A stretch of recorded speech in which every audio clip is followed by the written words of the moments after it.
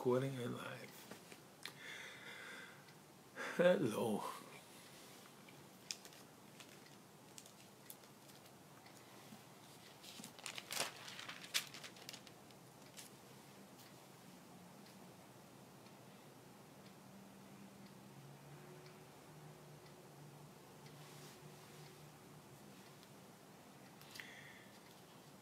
Hello, hello, good evening. I see you coming on. Good, good, very good. I see you coming on. More and more coming on. Come, if I were in a room, I'd say, "Come on in, come on closer." We're going to be getting starting very, very soon.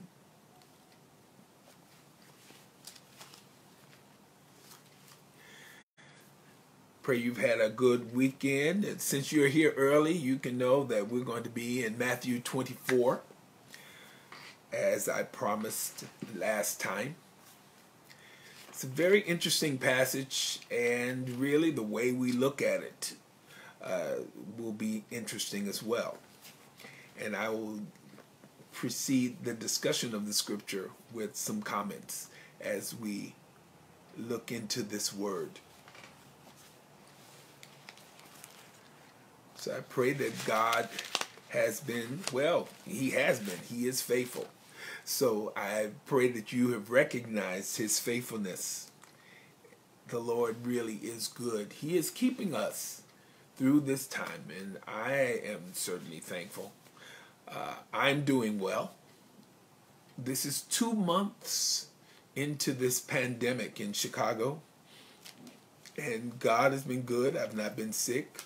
Not even had a cold, and I thank God.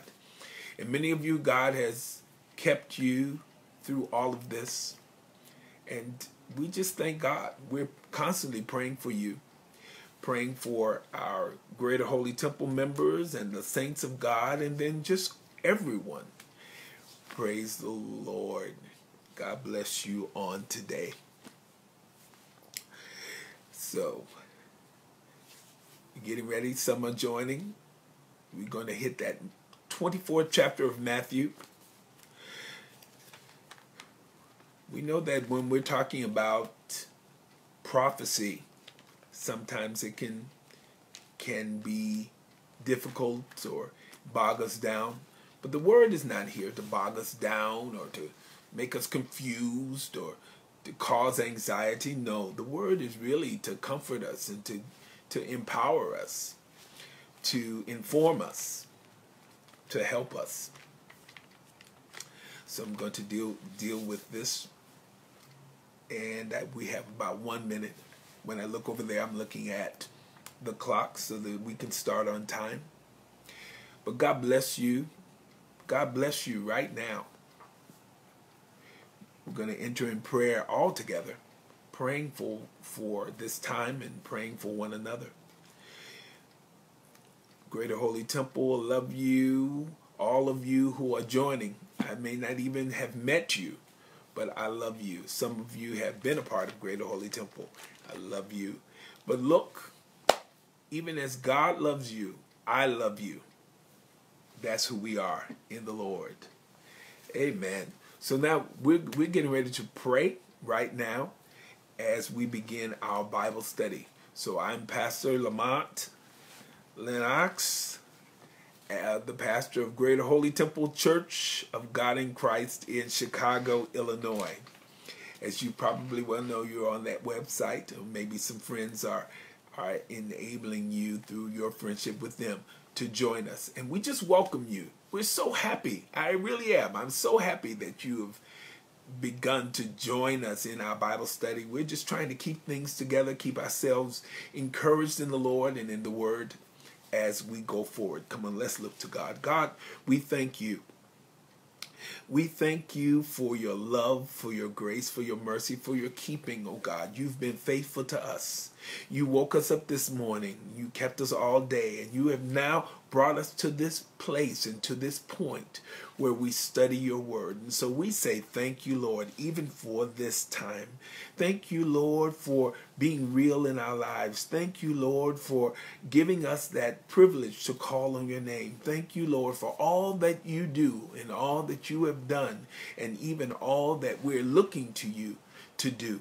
God, but right now we ask that your presence and your wisdom would be in this time as we study your word. Oh God, let your word fall on fertile ground. Oh God, and develop roots even for our lives, springing up into our lives that we can use it for our everyday. We want your word to be a living word. Give us understanding, open understanding up. Give us a passion for your word. God, I indeed lean on you, depend on you, even as I open my mouth, that those who hear me, everyone who hears, will be built up and edified and strengthened and empowered. Oh God, that your purpose would be accomplished right now and that ultimately you would be glorified. I pray and believe in Jesus' name. Thank God. Amen. Amen. So we're going to be focusing on Matthew 24, 24th chapter. And as I've been dealing with it for the last few weeks, after Easter week, I wanted to focus on some events that occurred during that Easter week, those last 5 days. It's amazing to me. The last 5 days before Jesus went to the cross. That's after he came into Jerusalem and then went to the cross. Okay, so there's 5 days. So he came into Jerusalem on Sunday. So you have Monday, Tuesday, Wednesday, Thursday. Thursday night is when we then experience him in the garden, and then on Friday he goes to the cross. And yet there's a tremendous amount of teaching in just those last 5 days. Those last 5 days. There's a tremendous amount of teaching that is good for us. There are some things that occurred during those 5 days that we focus on, and it's just good for us to kind of know where things are in the Word. But you're probably surprised that certain things occurred in those last 5 days. Every single morning, Jesus would go to the temple to teach. Every single morning except on Friday. But he would go and teach in the synagogue. He would teach, rather, in the temple. So we know that he had opportunity to teach those who were around. He had time to teach and to even say some things to the Pharisees, the Sadducees, the priests, and the other leaders that were around. And he had his special time with his disciples as well. I think maybe on next week I'll kind of review just everything we've covered from those few days. So today is probably in the Word, is probably Tuesday, maybe Wednesday, that Jesus is teaching his disciples. We talked about the 23rd when talking to the Pharisees, and now at the 24th, he's talking to his disciples. The 24th chapter of Matthew, his disciples. And so we begin 24:1. It says, "And Jesus went out and departed from the temple, and his disciples came to him for to show him the buildings of the temple. And Jesus said unto them, See ye not all these things? Verily I say unto you, there shall not be left here one stone upon another that shall not be thrown down." Now I want to stop here. Just this, because this kind of introduces everything that Jesus is going to talk about.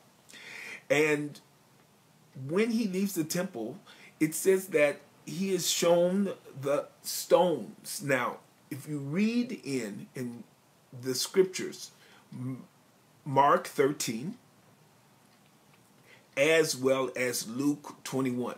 So in all three of these Gospels, there is Jesus talking about what is getting ready to happen. He is becoming very explicit.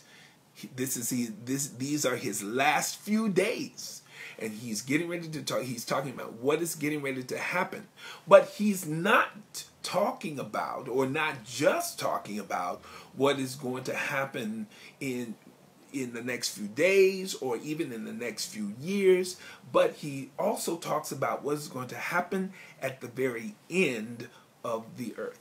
Now, the reason I wanted to stop here is because understanding the 24th chapter of Matthew, the 13th chapter of Mark, the 21st chapter of Luke, requires us to make a decision about what we believe. And that is a decision about whether we believe, first, if we believe in the rapture, and then when do we believe that rapture will occur? There are ideas theologically, several ideas theologically about when the rapture will occur, or if there actually will be a rapture. There's an idea that says that the second coming, that will be it. The second coming is the rapture. That's when Christ comes. That's it. We're going. That's an idea, as theological. Theologians discuss it. Then there is the idea. So it's just one event. Then there is the idea that it indeed is two different events. That there is a rapture, and then there is a final coming of Christ. The rapture is when he takes his church, and then the final coming is that final judgment. So there are these two events that occur. But now still comes the question, when does that occur? There are schools of thought that say that the rapture will occur before a period called the tribulation. Some of you've heard of that. This is determined even by your idea about the 1,000 years. Lots of things in that if you want to study, you can look and read in the book of Revelation. But there is, according to a belief, there are 1,000 years that Jesus will, or Christ will establish his kingdom on earth, and then after that 1,000 years will then be that final judgment. Some believe that second coming will come, and the rapture will come even after that 1,000 years. I don't want to bog you down with too much. Some believe that the tribulation period that we're talking about will occur after the 1,000 years. Some believe that the 1,000 years is happening now. Lots of thoughts. Some believe that the tribulation, or rather that the rapture, will occur before the tribulation. Now, so let me stop you there. Take a breath. It's a lot. So, in our church, in the Pentecostal church, we generally believe that the rapture will occur before the tribulation period. The tribulation period, which we read about extensively also in the book of Revelation. And that tribulation is a tribulation that is brought on by God himself to judge the world, to judge unbelievers. If that is so, if we believe that the rapture it is called a pre-tribulation rapture, if we believe that the rapture will occur before the tribulation, then this chapter, Matthew 24, occurs after the rapture. What is the rapture? It is that event where Jesus Christ comes back in the sky and catches up his church. This is not the end of the world. It is not the end of times. He just takes his church and removes his church from the earth. They are caught up, that's rapture, caught up to meet him in the sky. If that is so, then later on, at some point in history, he comes back. And then there is the belief that he comes back after tribulation. So when the church is raptured, then sometime, maybe not immediately after, but sometime after that rapture, the tribulation occurs. And this chapter then would be talking about that period after the church is gone. Which means then that these verses for us would just be information. But it's nothing that we as a church, those who were ready to meet the Lord in the sky, would actually experience. You got it? That we would not experience these things if the church indeed is raptured before the tribulation. And yet, we have this word, and there is something for us to get and use from these scriptures. So, are you with me? I didn't want to put too much on you. It really is a lot of, you can do a lot of theological study about that whole thing. And if you read your commentaries, you'll see a lot of different terms, premillennial and post-tribulation and all of these things. And certainly it's worth studying. But let's try to get what we can use now. Okay? Okay, so talking about the stones of the temple. Now, some would say Jesus was talking about the destruction of the temple in 70 AD, which indeed the Romans would destroy the temple in 70 AD. Some believe, who study the word and study prophecy, that all of this, even the destruction of the temple, had to do with the end times. I'm not going to belabor that. Could be either or. I believe that most scripture, even prophecy, is given to us in layers. That some things have to do with the immediate history, things that are going to happen right then and there or in a few years, as well as later on. So, after Jesus has said that not one stone shall be left in the temple, which we know it occurs in 70 AD, but then if we're talking about the end times, he could be also talking about the end times in Israel, which is a whole nother thing. If he's not talking to the church, then all of this is about Israel. Anyway, third verse. And as he sat upon the Mount of Olives, the disciples came unto him privately, saying, Tell us, when shall these things be? And what shall be the sign of thy coming and of the end of the world?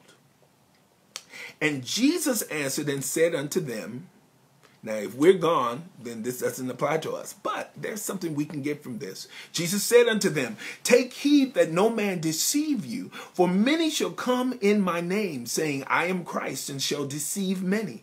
And ye shall hear of wars and rumors of wars. See that ye be not troubled. For all these things must come to pass, but the end is not yet. For nation shall rise against nation, and kingdom against kingdom, and there shall be famines and pestilences and earthquakes in divers places.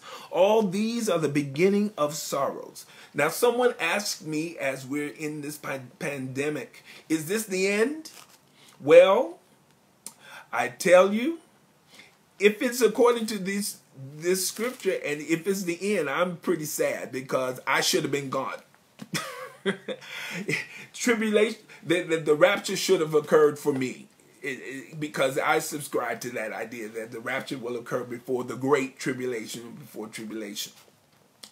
So I'm praying not. I'm praying I haven't missed it. I don't believe so. Christ's church is still in the earth. But we are still seeing evidence of these things. Nation shall rise against nation, kingdom against kingdom, and there shall be famines and pestilences and earthquakes in divers places. All these are the beginning of sorrows. Beginning of sorrows means that that's the beginning of your birth, your giving birth pains, of labor pains. That means something is getting ready to happen. Then shall they deliver you up to be afflicted, and shall kill you, and ye shall be hated of all nations for my name's sake. And then shall many be offended, and shall betray one another, and shall hate one another. And many false prophets shall rise, and shall deceive many. And because iniquity shall abound, the love of many shall wax cold. But he that shall endure unto the end, the same shall be saved. So at this point, I believe also that Christ is talking twofold then. And he is talking about what his disciples and what the apostles will have to go through. Will have to go through in the beginning of his church, and that they will indeed, the disciples will be persecuted. They will be brought before magistrates. They will be brought before those who are officials. They will they will suffer, or even physically. I believe that Jesus was he's talking to his disciples. I believe he was telling his disciples what in their immediate future they were going to have to go through. Again, prophecy in layers. There are many, even now, even in the church, all through the ages of the church, who have also had to suffer persecution. Even now in the world, even if this is not the end, even now in the world, there are many who are in countries where to preach the gospel means utter death to them. It is illegal in certain countries to preach the gospel or preach any other religion other than the state religion or the country's religion. So there again is prophecy being revealed and fulfilled in different places in the history of man. Wars and rumors of wars, pestilence, I mean, all of those things have occurred even in the history of the world. They had, we're talking about this plague, but they had a plague before that took out a third of the world population. And then even for this world, we know that in 1918 that there was a flu that took out 25 million people. And so we have this pestilence, but there has been pestilence before. There have been wars and rumors of war before. There is a point that I'm really going to be making with all of this. And when we have these times, when there are natural disasters and disasters created by men, and there is kind of fear and there is kind of panic, it is in that atmosphere that false prophets come up. That they even use the word, and they point and say the word is being fulfilled. Do this, do that, do the other. I believe that Jesus was giving us the word that we should beware, that we should not allow anyone to deceive us. And the only way that we cannot be deceived is through getting in the word for ourselves, seeing what it says, reading it and studying it, so that false prophets cannot deceive us, take advantage of us, tell us to do things for their own gain, or because, who knows, sometimes they do believe it, but it's not according to the word. It must be according to the word. This is important. Many false prophets shall rise and shall deceive many. And we're going to be surprised that they're going to deceive many, and because the crowds are believing it, some will go after the crowds. And because iniquity shall abound, the love of many shall wax cold, but he that shall endure unto the end, the same shall be saved. Now, and this gospel of the kingdom shall be preached in all the world for a witness unto all nations, and then shall the end come. It definitely is being preached everywhere. 98% of the world's languages have a Bible translated in their language. 98%.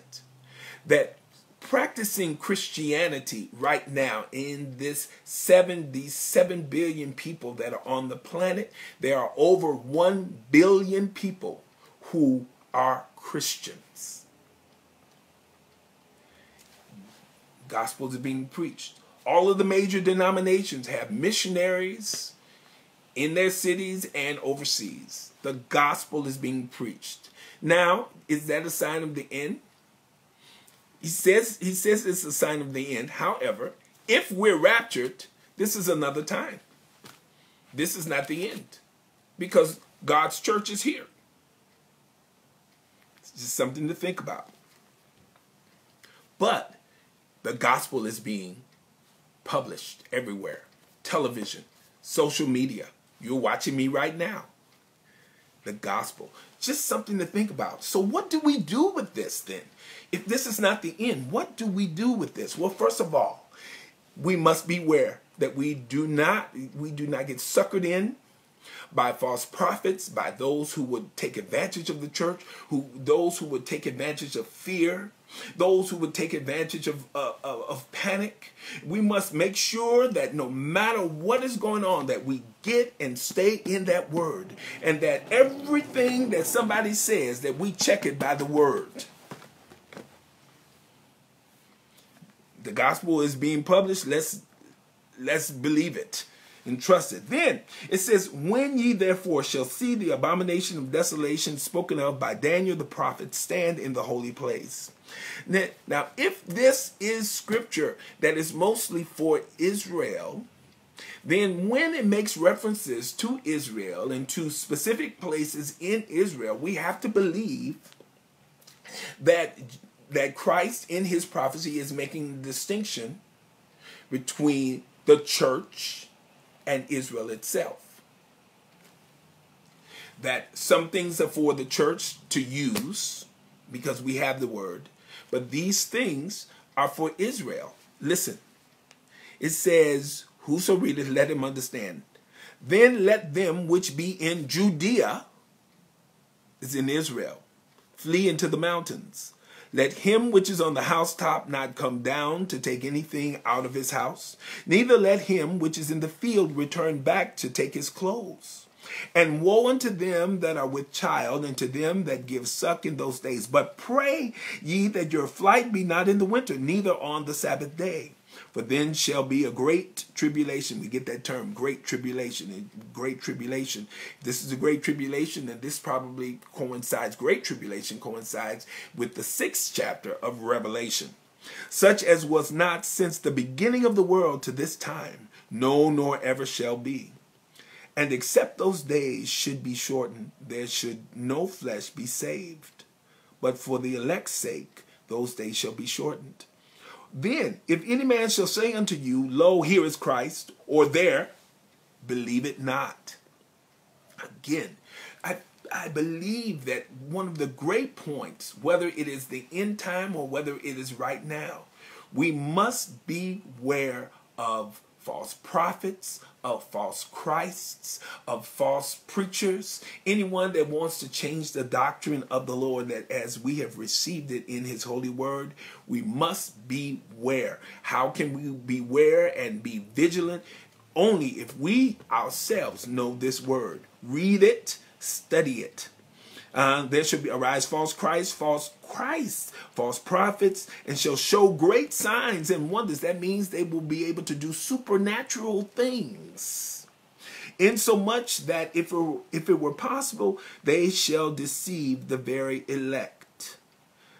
Want to stop right there at that verse.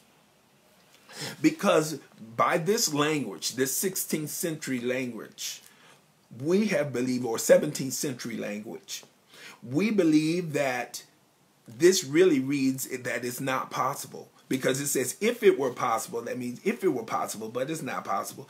If it were possible, they shall deceive the very elect, but it doesn't mean that. It means that they will try to fool the very elect. It doesn't mean that you won't be fooled, that the very elect won't be fooled. It means that they will make attempts to even fool the very elect. And if the very elect of the Lord are not vigilant and not standing strong in his word, I'm telling you right now, you can be fooled. Others, saints of God, loving the Lord, have been fooled. And the only way we can keep from being fooled is to be ready. This is what I'm taking from this. That I'm not going to let any charlatan, I'm not going to let any false Christ, any false prophet fool me. I don't care what signs you show me. If you don't stay in this word, I'm not listening. And I'm not going to just think that you can't fool me. I'm going to study and be vigilant, because I know someone will try to fool me. And if I don't have the word, you will fool me. Let he that thinketh he standeth take heed lest he fall. You make yourself ready. Yeah. Okay, I'm going to go on. This is a big takeaway. We must beware. Must beware of false prophets. Must beware of false Christs. Even if they show you miracles, are you still staying in the word? Yeah? You can't show me wonders. Don't show me miracles. Don't tell me what I had for breakfast. Don't tell me what I wore yesterday. No. That's fine and all, but really, you got to stay in the word. If you deviate from this word, I don't care what miracles you do. Even if you pull money out of the hat, I know we like that, but even if you pull money out of the hat, if you don't stay in this word, I cannot receive it. I cannot receive who you are, what you're saying you are. No, it must be the word. Now here comes the Christ coming. For as the lightning cometh out of the east and shineth even unto the west, so shall also the coming of the Son of Man be. For wheresoever the carcass is, there will the eagles be gathered together. Immediately after the tribulation of those days shall the sun be darkened, and the moon shall not give her light, and the stars shall fall from heaven, and the powers of the heavens shall be shaken. And then shall appear the sign of the Son of Man in heaven. And then shall all the tribes of the earth mourn, and they shall see the Son of Man coming in the clouds of heaven with power and great glory. And he shall send his angels with a great sound of a trumpet, and they shall gather together his elect from the four winds, from one end of heaven to the other. Now look, then, if what we say is so, if we have already been raptured, and this is a prophecy of the tribulation, that means then that this passage of Scripture is not talking about the rapture. You have to make a choice. This passage of Scripture then must be talking about Jesus' final second coming to the earth to judge. If that is so, then this part that we're reading here in the 24th chapter of Matthew, when Jesus comes back in this passage, if the church has already been raptured, then when Christ comes back, he's coming back with his church. We'll already be with him. He's coming back with his church. This will be the end of all things. This will be the end. This will be the judgment. And who has been there? Israel, the unbelievers, those who will be judged. And then this end, and he shall send his angels with a great sound of a trumpet, and they shall gather together his elect from the four winds, from one end of heaven to the other. Now, learn a parable of the fig tree. This, he's just saying here that when you see signs, that means it's happening. When his branch is yet tender and putteth forth leaves, ye know that summer is nigh. So likewise, ye, when ye shall see all these things, know that it is near, even at the doors. Verily I say unto you, the generation shall not pass till all these things be fulfilled. Heaven and earth shall pass away, but my words shall not pass away. Then he says, gives you a look at how the world is going to be. But of that day and hour knoweth no man. No man knows it. No, not the angels of heaven, but my Father only. But as the days of Noah were, so shall also the coming of the Son of Man be.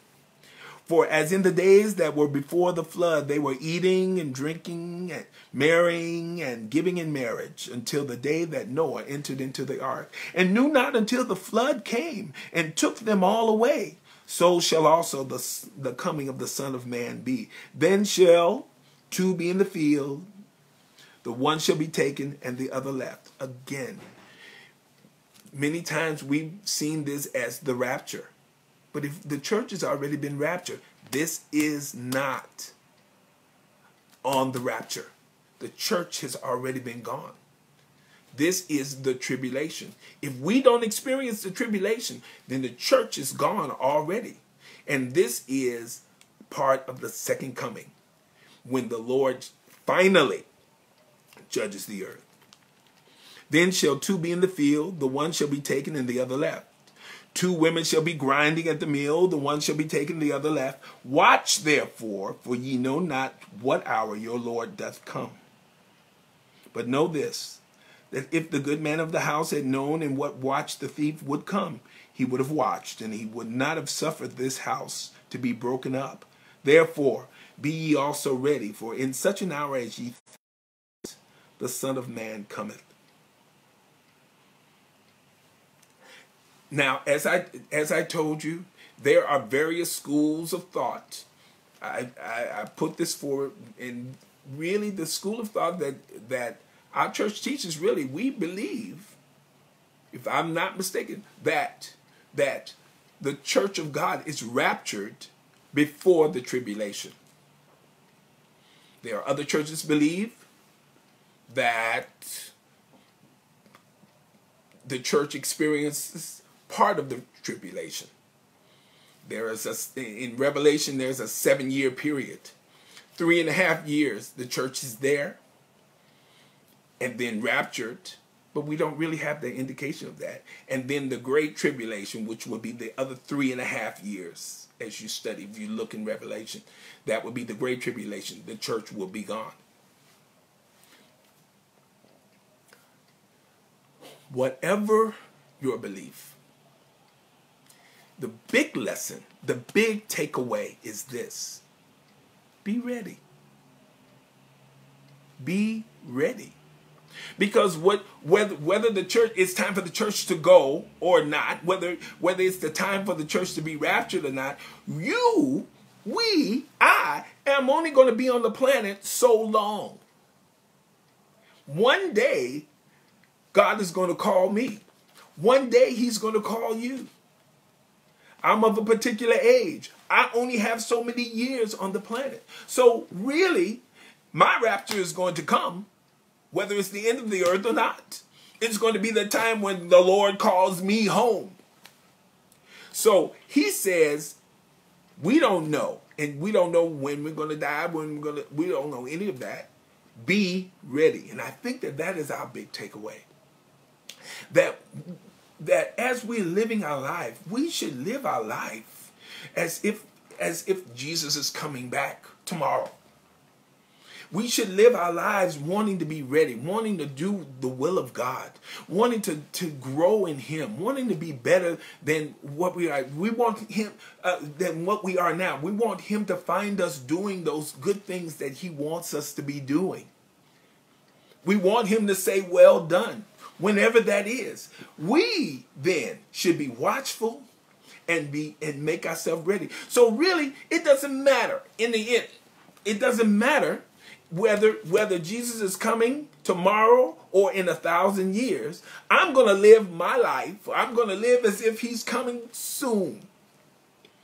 If I'm living like that, then every single day I want to get closer. Every single day I want to ask him that he be glorified in my life. That's what I want. Every single day I'm going to say, Lord, show me your will, show me your way. Teach me how to walk. Because I'm not going to spend my time looking up in the sky, waiting to see, are you coming? Are you coming? Are you coming? Are you coming? No, I want to live the life that is pleasing to you, so that whenever you come, whenever you call my name, whenever you call, that I will be ready. And that is our big takeaway, even from this 24th chapter. And be prepared, be knowledgeable, beware of those who are false preachers and false teachers and false Christs, and let us be ready. Now, when we get into the 5th chapter, there's more on things we should be doing for the Lord as we are living out this life. And so that's one of the things he taught. But look, let's just be ready. I want to close with this.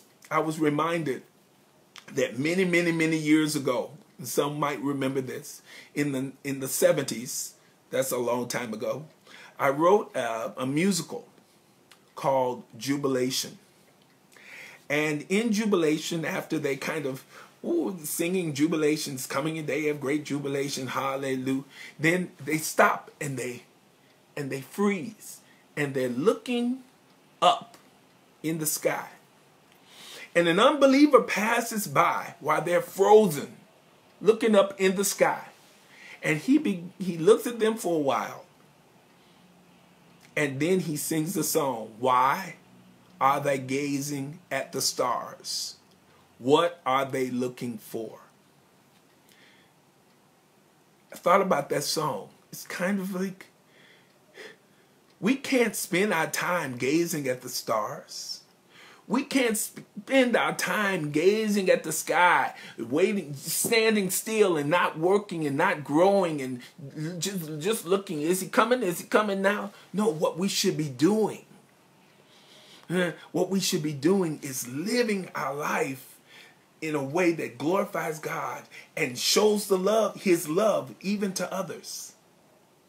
We don't have time to be just looking at the stars. We don't have time to just be gazing. Is he coming now? Is he coming now? We just live our life as if the Lord is coming soon.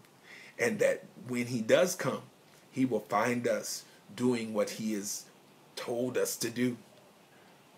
That is the lesson, really, from the 24th chapter for us, regardless of whether we believe we're going to be here or not here during the tribulation. I just want to be doing what God wants me to do. Then I won't have anything to worry about either way. Amen. Hallelujah. Hallelujah. Hallelujah. Now look, there's a lot of study on Revelation, on end times, and on eschatological. That means things of the end time things. Eschatological study, and you can do that by all means. But don't let it sidetrack you and make you miss living this life the way God wants you to live it. That's the most important thing. Do we live a life that glorifies him? Do we show love to others? Do we share his gospel? Amen. That is the most important thing. If we do that, we're going to be perfectly fine when the Lord comes back again. Well, I'm ended this study. God bless you. We know we're going to see you on Friday at 6:30, where we'll have prayer. And on Sunday, this Sunday, I will do our broadcast from the church. And then at 12:30, I will go into the parking lot. So I don't want you to come into the church. I'm just going to do the broadcast just like I do it now.